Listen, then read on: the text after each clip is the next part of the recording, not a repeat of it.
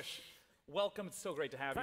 Thanks. Well, I want to say right away, the gameplay reminded me quite a bit of Fire Emblem and Advance Wars. Yeah, Fire Emblem and Advance Wars are definitely kind of inspirations of ours. You know, Wargroove is a turn-based tactical strategy game. It's a game about starting to build up your resources every mission and push forward into your enemy territory and just kind of dominate the map and make the right choices. But yeah, we've got a lot of unique kind of gameplay mechanics, and we're bringing it into the modern age. We've got online play, mod support, and kind of content creation as well. Yeah, and that's one of the things that we're going to get the chance to look at today. Doris, who's operating the PC right now, tell us what it is we're looking at. So what we're looking at today is the world map of Wargroove, and this is our campaign editor.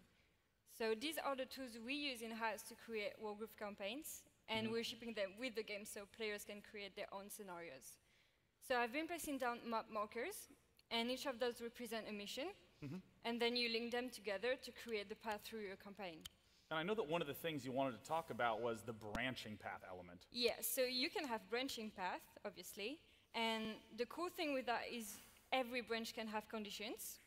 So for example, let's say you get a high score in a mission, and that could lead you through a harder path in your campaign.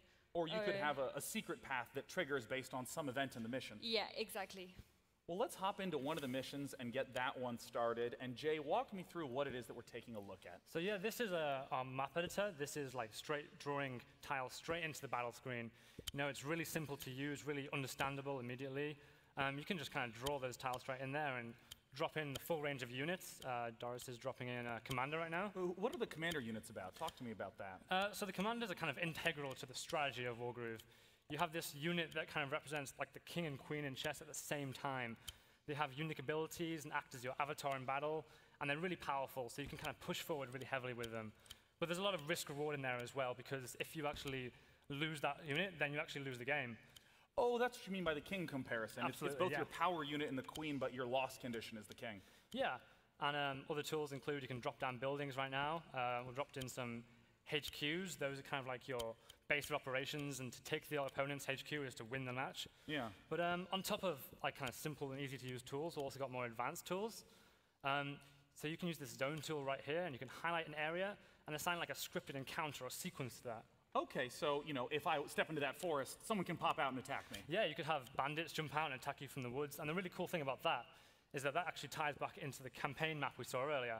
So maybe that will trigger a condition. Maybe after encountering those bandits, your story takes a different turn, and you decide to go into the forest to fight more of them, and so on. Now, Doris, what is the process to go from this map to a playable game? So it's very simple, like as simple as sharing the map, actually. So you can just share your map, and if you want more content, just go online and download map, and everything in just one click, basically. And there it is. So let me actually take a step over to this timer here.